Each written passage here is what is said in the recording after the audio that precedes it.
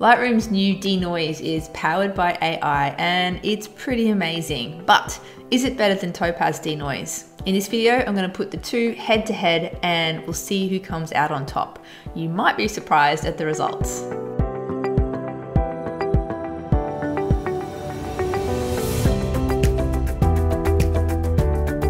Hi, my name's Charlotte Reeves. I'm from Unleash Education and you've tuned into another editing toolbox video where we share a quick tip, trick or technique to help make your pet photography editing life easier.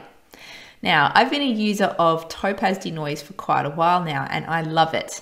It does amazing things for really noisy images, and it also really helps to improve the quality of images that are a bit noisy but also need a little bit of a sharpen as well. So when Lightroom introduced its new Denoise, it's powered by AI, I just had to test it. And as you'll see in this video, the results are pretty interesting. So let's just dive straight into this. I'm going to test this out with a really noisy image that I took recently. It was shot at ISO 8000, which is pretty high. And it's also underexposed a little bit too. So generally when you're having to also lighten an image or pull some light into the shadows, it's going to introduce even more noise. So this image here, pretty much worst case scenario. So this is the raw file. Now I've done some edits. I'm just going to apply these, and this is the edited image. And as you can see, I've brightened it up, I've warmed it up, I've got some more detail in the shadows. It is actually in pretty sharp focus, but as you can see, it's super noisy. So what I've done here is added some noise reduction using Lightroom's traditional sharpening and noise reduction sliders.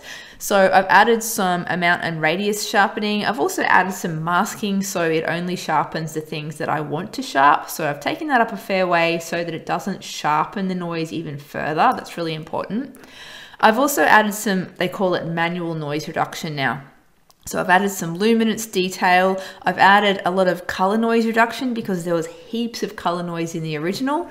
And this is pretty much as good as it gets. So this is the best I can do in Lightroom. Now, I'm going to take this image into Photoshop because Photoshop's where I always use Topaz because I always like to do it on a separate layer so I can dial it back a little bit if I need to. So I'm going to export this right now to Photoshop. And here we are in Photoshop with this image. Now I'm going to come back to this in a second. For now, we're going to go back to Lightroom. So now I'm going to use Lightroom's new Denoise feature. It's stupidly easy to use. It's basically just click a button and it's done. Actually, two buttons. So over here under noise reduction, we now have a button that says Denoise. So all we need to do is click this button here. Underneath, you'll see it's telling you what it will do. So it will reduce noise with AI and the result will saved as a new DNG. So a DNG stands for digital negative, and it's basically just another type of raw file. It's a more generic sort of style raw file. So when you use this tool, it is actually creating a copy of the file.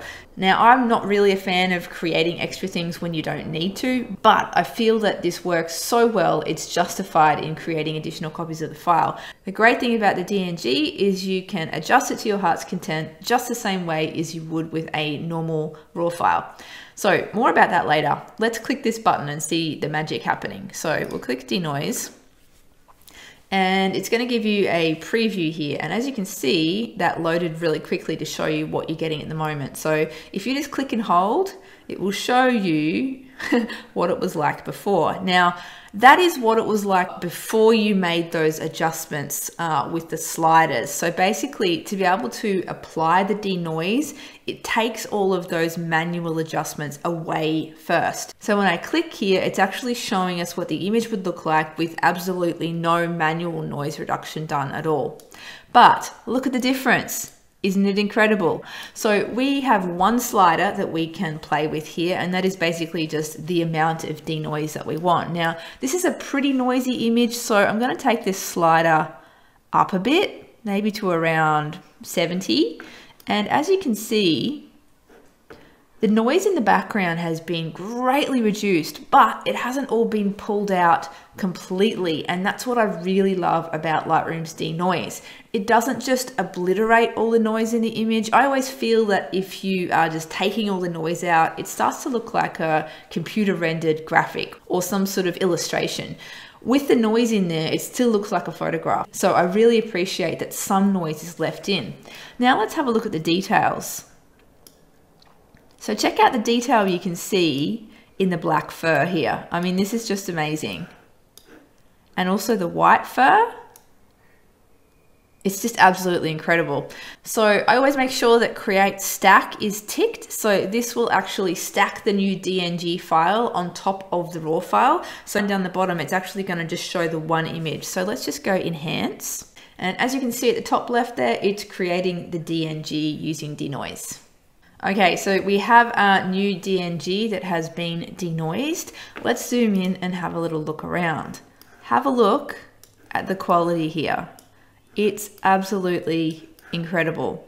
So let's just compare this to the pre-denoise file. So I'm gonna just click the 2 and that will unstack those 2 files.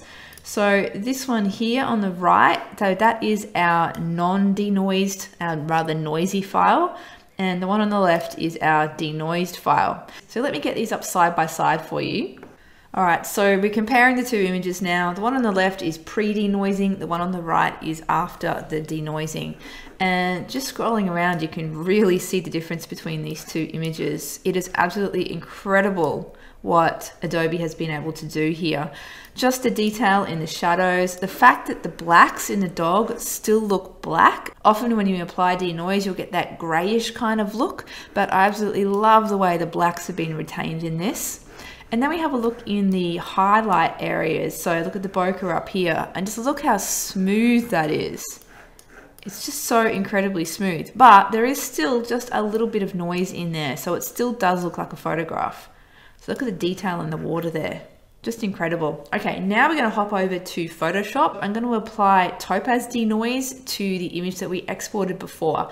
And then I'm going to pop that back in here and we'll compare them all. So I have this image in Photoshop. I'm going to apply Topaz DeNoise. I generally always duplicate the background layer first and then apply the denoise to that background layer. I've got a keyboard shortcut set up for this, but let's go into Topaz DeNoise AI. Now this image here is pretty noisy, so I'm thinking low light's probably not going to cut it. It's just processing that now. And this is the result that it's given us using the low light setting. So as you can see, it's definitely taken some noise out of the background, but it's really quite patchy. It's given us a pretty substandard result really. So I'm thinking this is because it's got so much noise in there. So let's go the next level up. Let's click severe noise and see how it does with this. Okay, so this is the result with severe noise. And this is pretty much as good as we're gonna get in here. So let's just go apply. So normally I would dial that opacity back a little bit on that layer to sort of reduce the effect a little bit, but for the purposes of comparison, I'm just gonna leave that at 100%. I'm gonna flatten this image and then I'm gonna save it. We'll jump back into Lightroom so we can compare them. Okay, so now we are comparing. On the left is Topaz, on the right is Lightroom. This is the head-to-head comparison. So you probably be able to see the background first. Now, how much smoother it is in the Lightroom version. The Topaz version is quite sort of speckledy and patchy. Moving down into this out of focus area down in the front left here, you'll see how smooth the result is on the Lightroom Denoise version. Let's head back and have a look at the detail. So even the colors that have been pulled out of the image are just so much better, more vibrant, more contrasty in the Lightroom Denoise version. You'll notice the tan on the dog's face is a lot more vibrant in the Lightroom version. The blacks are a lot nicer. They're a lot deeper. They've got more contrast. There's more detail. Same with the whites. Let's have a look up in this area where there's some highlights and out of focus stuff in the background, some bokeh. So see around the edges of this very bright piece of bokeh here, it kind of looks a little bit sort of chunky around the edges. Whereas here, it's super, super smooth. It's really quite amazing. So basically everywhere you look in this, you really, really notice the difference. So my conclusion, obviously, I really prefer the Lightroom Denoise. It's a lot easier to use, even though it creates that extra DNG file. That's not a problem at all. You can still copy and paste adjustments between DNGs and your camera's native RAW files, and it's not going to affect the image badly. You can do the denoise at the start of the process. You can do it at the end. It doesn't make any difference. And really, I prefer the denoising to happen more towards the start of the workflow rather than leaving it to the end. It means that the raw data is being used. That's probably why the result is so good. And I think it really takes less time as well overall and just gives you a better result. You can't argue with that. So I hope you've enjoyed this video. It's been really fun to create for you. Go out, have a play with the new denoise in Lightroom Classic and also Adobe Camera Raw as well. Have fun, and don't forget to let me know in the comments what you think. You've been listening to Charlotte Reeves of Unleashed Education. I'll catch you next time.